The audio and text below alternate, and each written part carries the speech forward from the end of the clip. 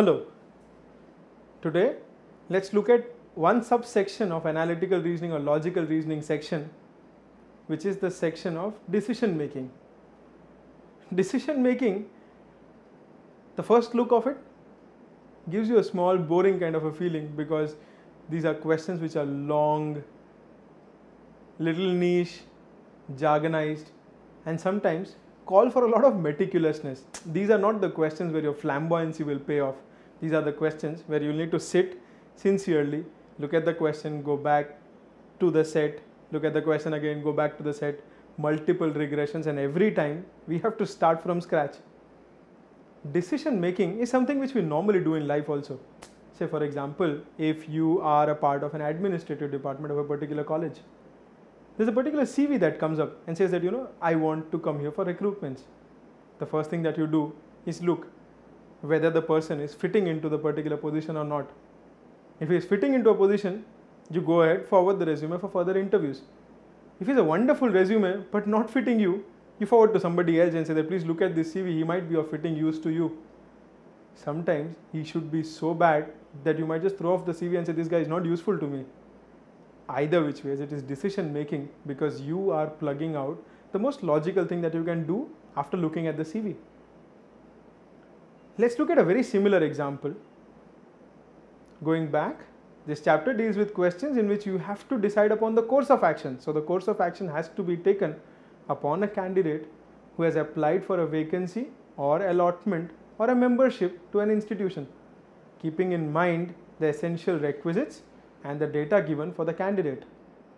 The first example is very clearly put. For any candidate who is applying for the recruitment of a librarian in the state university as on 31st December 93, so the date is given means there has to be some kind of a reference here, 31st of December 93. The candidate first of all must have 4 conditions here.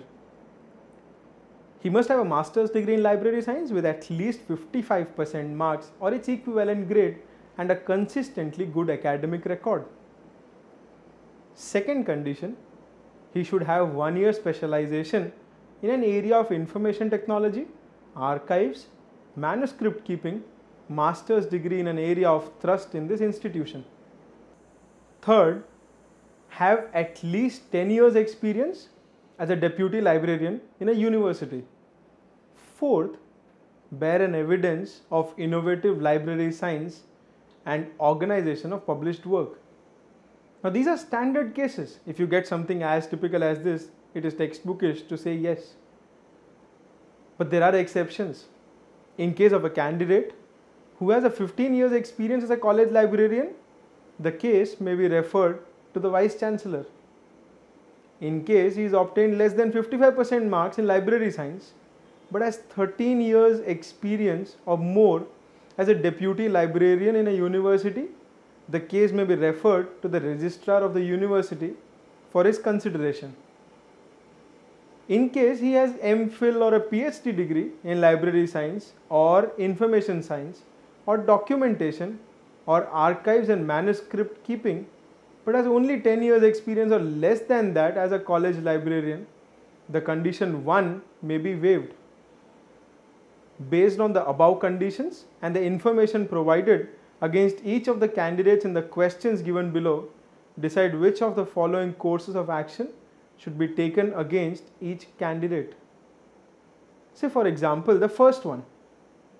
We say Amit has master's degree in library science with 70% marks and with 1 year specialization in an area of information technology, joined as a librarian in the Indian College on 22nd Jan 1977. He also holds a certificate of innovative library science in the college. If this is the case given, we understand that the candidate Amit fulfills conditions 1, 2 and 4 evidently.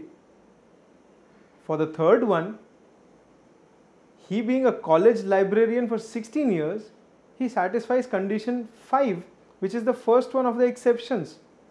Therefore, the answer is E, which means the case has to be referred to the Vice Chancellor. The answer options given here are A, if a candidate needs to be selected, B, if the candidate is not to be selected, C, data is inadequate, D, case is to be referred to the registrar, and E, if the case is referred to the vice chancellor. That is what we've reached out to. If we talk about the second one, Rahul, an MPhil in library science, has been a deputy librarian in some university since 27th August 1980, specifically given 80, so that means they are trying to indicate 13 years of experience. He has a 1-year specialization in archives and manuscript keeping. He holds the evidence of innovative organization of published work of the college students doing PhD. Given this case, Rahul Khanna, being an MPhil, satisfies condition number 3 from the exceptions, and so the condition 1 is waived off. Then he satisfies 2, 3 and 4 very clearly. Therefore, he is selected and the answer will be A. Third case, Sanjay has been a deputy librarian in a university since 1973. He holds an evidence of contributing library service in the same institution. He has 1-year specialization in manuscript keeping. He also has a master's degree in library science with 53% marks. 53% marks. Considering this candidate, he satisfies fourth condition very easily. Being a deputy librarian for last 20 years, he satisfies condition 3 also. However, having marks less than 55, he violates the condition 1, and so the answer is D, which is the fourth option. Fourth example, Ramesh is holding a PhD degree in library science, has 1-year specialization in archives and manuscript keeping. He's been a deputy librarian in the Assam University since 11th April 82. He also bears a certificate of innovative library science in a public library for 3 years. For the given case, being a PhD, that is satisfying those additional conditions, condition number 3, so that condition at 1 is waived. He satisfies conditions 2 and 4 very clearly, and being a deputy librarian for 11 years, he satisfies condition 3 also. That is, satisfied all the conditions, he has to be selected.